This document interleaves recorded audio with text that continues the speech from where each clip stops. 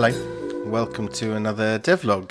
It's been a long time, but this time I thought we'd do something a little bit different because I've finished making a little game called A Thimbleful of Panic, and it's out now. It's available on itch.io, and you can find a link in the description. It's a free download. I'd be really excited if you checked it out. I just thought I'd play through a little bit to show you and talk a little bit about making it, I guess. A little bit about the game, a little bit about making it. So here we are. This is Thimbleful of Panic. It's a little world, first-person exploration, semi-random game. You can walk around these spaces and come across these holes, which you can fall down to find another pretty similar space with some objects in it, a cube here, some text, and as we go down you'll find new spaces, new objects, new text. The text will change and the objects will change, and you can just keep exploring. It's quite linear. I mean, there's one space and then you go to the next space and you go to the next space, but I hope it's a nice kind of experience playing through and exploring. I've made this game relatively quickly in the last month and a half, although it took a lot longer than I expected. The reason that I made it was that I was working on the big game, you know, the big project that all these other devlogs are about. And as time went by, it just became increasingly daunting and scary how much I had to do, how little I knew, and how long this thing was going to take. So I thought I'd find a smaller project, a little idea that I could complete relatively quickly, just to get something done and finished. And this is the result.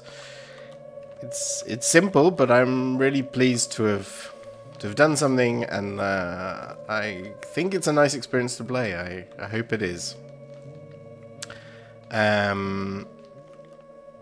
So yeah, I started out making it just as kind of a proof of concept. I had a pretty complete idea of almost exactly this, of what it would be like. And it's not so different. My initial idea is not so different from how it turned out. But I made a little proof of concept with one little level, one little space, which is the one that you first appear in the game. And then I wrote the code for falling down these holes and creating new spaces randomly, putting objects in them. Realised that the thing would work, and despite being a terrible coder, I could probably put it together. And then, like, pretty instantly wrote all of the music for it. Music that you can hear is all sort of a cappella with lots of weird effects and things on it. And there are a whole bunch of different tracks which you hear sort of variously mixed together as you play through, and it's like, it's sort of a simplified version or a precursor to the more complicated musical system that I want in the other game that I'm making. A good proof of concept. It was a little tricky to get everything to sync up, but basically the music sort of mixes as you move around the world, and changes as you descend, but blends from one thing into another. Incidentally, there's also you can't hear so much with the music up high, but there are walking sounds and falling sounds, all of which I recorded around my flat. So these are the very creaky floorboard sounds that we have in our flat.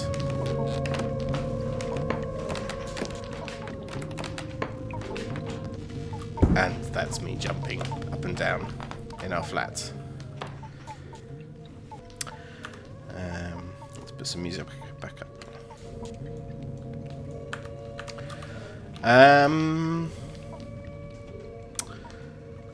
So yeah, I wrote all the music for the game, and then started working on all of the different objects that you can see in it and building the different levels, and that's kind of where everything slowed down, and I realised, oh, this isn't going to take me like the week and a half I initially thought. 2 weeks, to be fair.